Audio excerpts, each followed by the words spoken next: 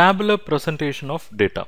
We understand that data can be presented in three forms, in which one of the form is presentation of the data in tabular form, which is also otherwise called as tabulation. So what is tabulation? Tabulation is nothing but systematic presentation of data. You are going to present the data in a systematic way by using what is known as statistics table. So this table will have certain number of rows, it will have certain number of columns, it will have a reference number, then it will have description, it will have a caption, and so on. So in this table you will present a lot of information, but in a single shot, in a snapshot. So that is the beauty of tabular presentation of data.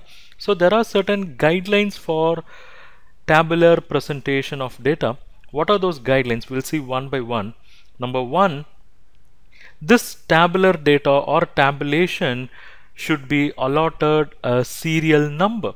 Say something like you should have serial number like say table A, or you should say table number 1. In that way you should allot a serial number for the table. Number 2, the table should have certain parts. So what are those parts? Let's see one by one. Number 1, the table should have what is known as caption. The table should have caption. So what is this caption? Caption is nothing but upper part of the table. Caption is nothing but upper part of the table.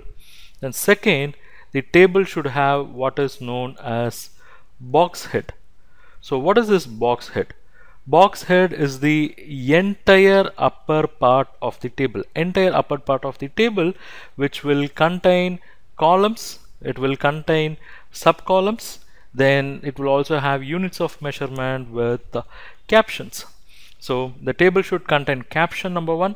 Number 2, it should have box head. Number 3, the table should contain stub. So what is this stub? Stub is something what we see on the left side of the table, which is going to define each and every row in the table. And the fourth part, which is very important part in a table, is body of the table. So what is this body of the table? Body of the table is nothing but main part of the table that is going to contain the substance for which the table is created. And the third guideline for creating table is the length and breadth of the table should be well balanced in such a way that it is appealing, number 1. Number 2, you can infer the data without spending much time and labor on the table. Next guideline is the table should be arranged intelligently and it should be well balanced sequence. I mean, it should have well balanced sequence, so the presentation is appealing and capturing the attention wherever required immediately. And number 5, there should be, I'll repeat, there should be notes forming part of the table which should define from where the data is provided in the table. That is, the note should explain source of the table so that it will bring in clarity about the rows and columns which you are talking about in the table. And it can also provide certain footnote so that it will give more amount of clarity. Let us see how a typical statistics table will look like. This table is one example for how a typical statistics table will look like. Now this table has what is known as the table serial number. Here you find like a table 10.10, so it is the serial number of the table.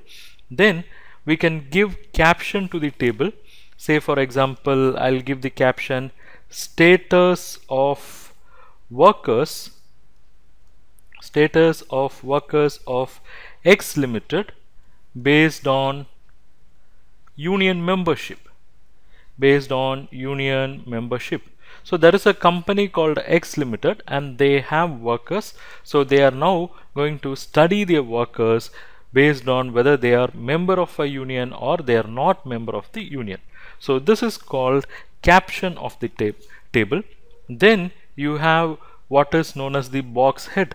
So this row and this row, all items are called box head because they guide, or they are responsible for the columns in the table. So these are all called, I mean, the row which stands for status, I mean status, member, non-member, total, and year, MFT, all these are all called box heads. Then we have the data here, that is, say, on the left side you have information relating to 2013, you have information relating to 2014. So these two items are defining the rows, defining two rows, so they are called as stub. And the information which is provided here, the information which is provided here is the body of the table, because they convey the information or the data that is required.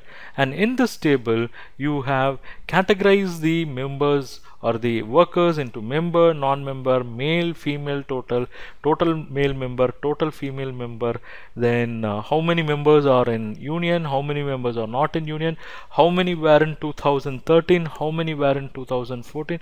So all this information were bundled and compressed and presented in a single table. So that is the beauty of table, and that's why it is given more importance in statistics.